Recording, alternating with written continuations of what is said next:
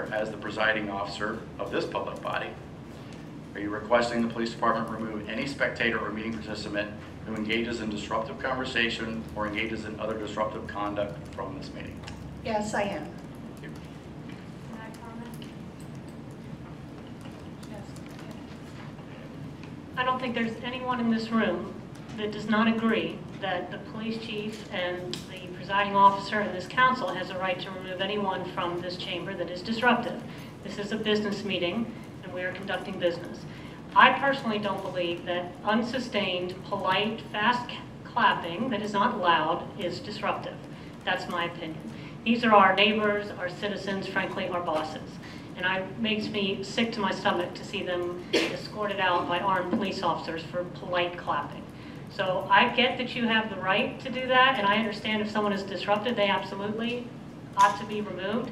I don't think that unsustained, polite clapping is disruptive. I'm not making a legal judgment. That's not my role here. I'm just saying I don't like it, and I would ask you as the presiding officer, vice mayor, to at least allow unsustained, undisruptive clapping. I would like to know what unsustained clapping, unsustained light clapping is. I don't know what the difference is, I guess.